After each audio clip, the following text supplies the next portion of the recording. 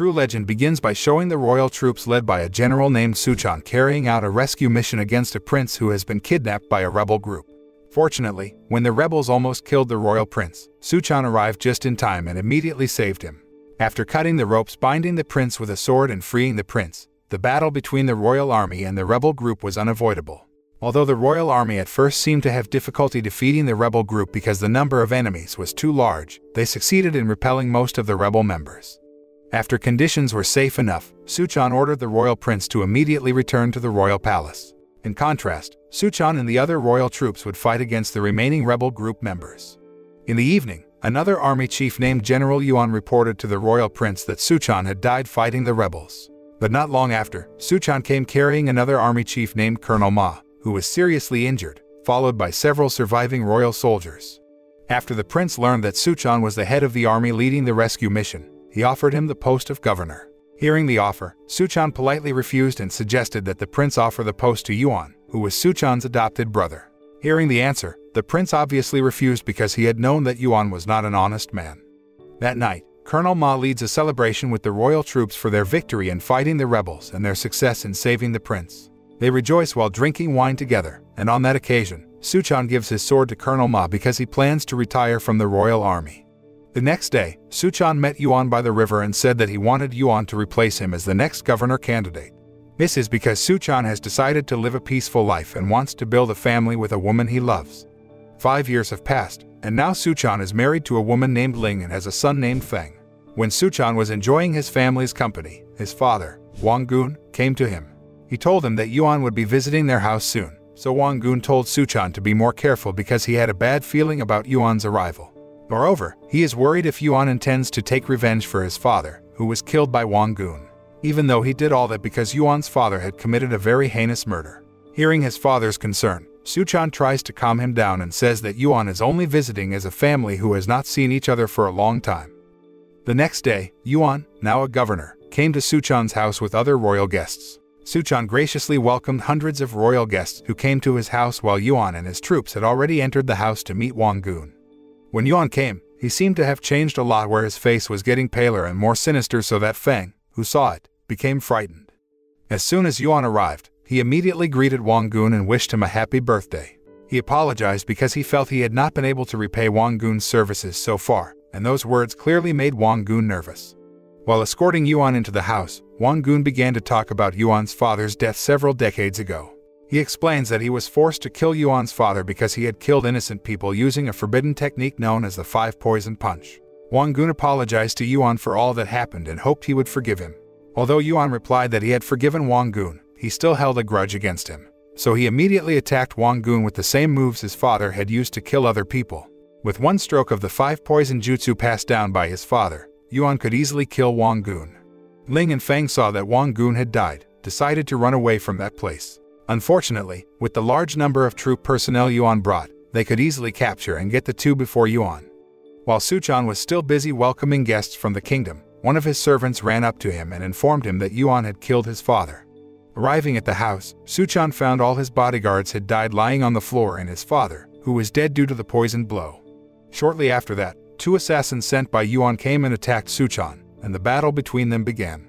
After a fairly fierce battle, the 2 assassins realized that Suchan was not an opponent they could easily defeat, so they decided to leave his house. Suchan immediately chased them behind on his horse while carrying a sword. On the other hand, Yuan is seen making offerings to his deceased father by bringing Suchan's father's head as a sign that he has succeeded in taking revenge. In the middle of the ritual procession, the 2 assassins he had previously sent came to Yuan to report that they had failed to kill Suchan. Not long after, Suchan arrived at Yuan's place and said that he would kill Yuan because he had killed his father. He immediately attacked Yuan, and the fight between the brothers was unavoidable. After a fierce battle, Suchan managed to corner Yuan and almost defeated him. But at the last moment, Yuan uses his poison punch to attack him, making him dying. When Yuan almost killed Suchan, Feng pleaded with Yuan to release his father, and he chose to throw the dying Suchan into the river. After that, Yuan forcefully separated Ling from Feng and immediately threw Ling into the river with a very strong current. The next day, the surviving Ling managed to save Suchan and brought him to the river bank. Having had enough energy, she then assembled a stretcher to carry the unconscious Suchan to safety. Ling kept trying to pull his stretcher for several hours until her hands started to bleed, and she called for help. While climbing a hill, the exhausted Ling suddenly slipped, and Suchan's stretcher almost fell off the hill. Fortunately, a female warrior named Yu arrived on time and immediately grabbed the stretcher so that Suchan was safe. Yu then took Suchan and Ling to her house on the hill and let them rest for a while. Yu, who used to mix the herbs, gave them some medicine to neutralize the poison in Suchan's body and make Ling recover quickly.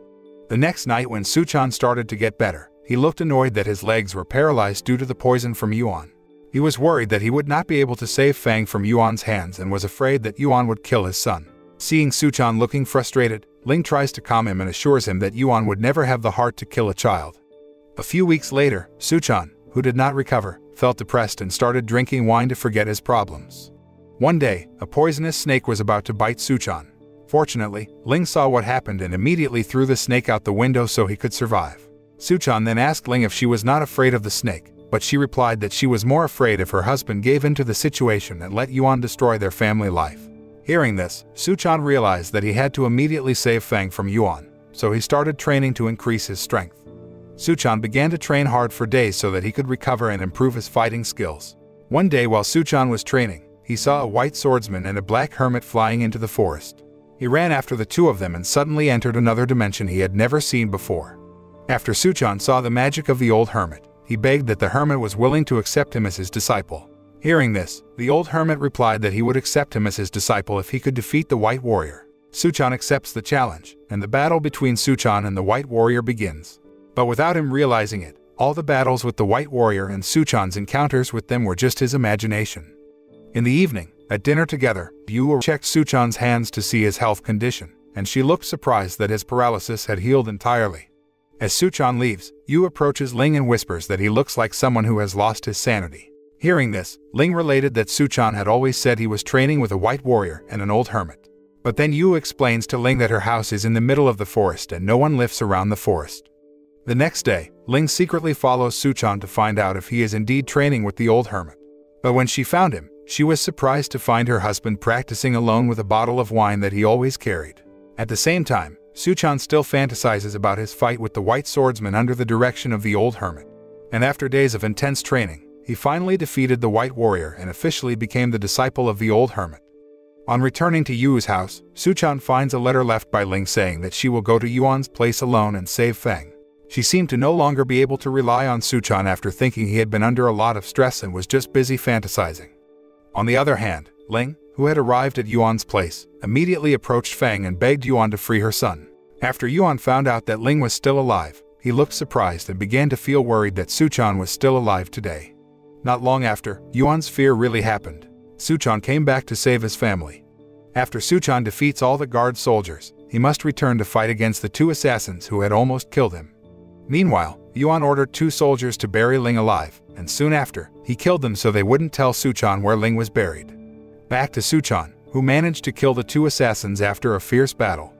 After freeing Fang from the iron chains, Suchan fought Yuan in a very intense fight. After a long fight, Suchan finally defeated him and almost killed him. But before he kills Yuan, Fang asks his father to force Yuan to tell him where Ling is buried. As soon as they found out where Ling was, Suchan and Fang immediately ran towards the location and started digging in the ground to find Ling's chest. Unfortunately, after Suchan managed to find Ling, she had already died from running out of oxygen for quite a while. A year after Ling's death, Suchan lived as a beggar with Fang and was busy drinking wine daily. While they were resting, suddenly, a riot started because the residents were suing the thugs who held an illegal fighting event in the city. Colonel Ma, who happened to be passing by, tried to break up the riot. After knowing the origin of the problem, Colonel Ma asked that the illegal fighting venue be closed, but the thugs rejected this and said that the one who could stop the illegal fight was the winner. Hearing this, Colonel Ma was forced to join the fight so he could stop the illegal event that had been troubling the residents. After that, he gave Fang some money without realizing that the person beside Fang was Suchan. That evening, Suchan goes to a bar to get some bottles of wine, but since he has no money, he gets into a fight. During the fight, Suchan, who was drunk, again hallucinated and thought he was fighting with someone using drunken moves. In the commotion, Colonel Ma arrives and realizes at once that the beggar-looking person is Suchan. Seeing Suchan's condition, he immediately advised him to stop drinking and start finding work for Fang's brighter future. However, because Suchan was already deeply depressed, he decided to hand his son over to Colonel Ma so that Fang could have a better life. The next day, Fang accompanies Colonel Ma to an illegal battle arena and fights against fighters from Western countries. At that time, Colonel Ma had to fight against a burly fighter from Germany named Anton the Killer. Anton seemed superior to Colonel Ma in that fight because his physical strength was much greater. Seeing Colonel Ma dying and nearly killed by Anton, Feng bravely stepped into the battle arena and bit Anton's leg. As a result, Feng was almost beaten by Anton with a very hard punch, but fortunately, Suchan arrived just in time and attacked Anton with a punch. After successfully protecting Feng and bringing him to the arena's edge, the fight between Anton and Suchan began. With the drunk stance that Suchan has mastered, he finally managed to defeat the strongest fighter from Germany in a short time. And after he won the match, the illegal fight was officially closed. The film closes with a scene where Suchan is practicing drunken moves while hallucinating that his wife, Ying, is accompanying him. The moral that can be learned from this movie is that in the difficult times we experience in our lives, we must not give up on the circumstances and must continue to fight for a better life.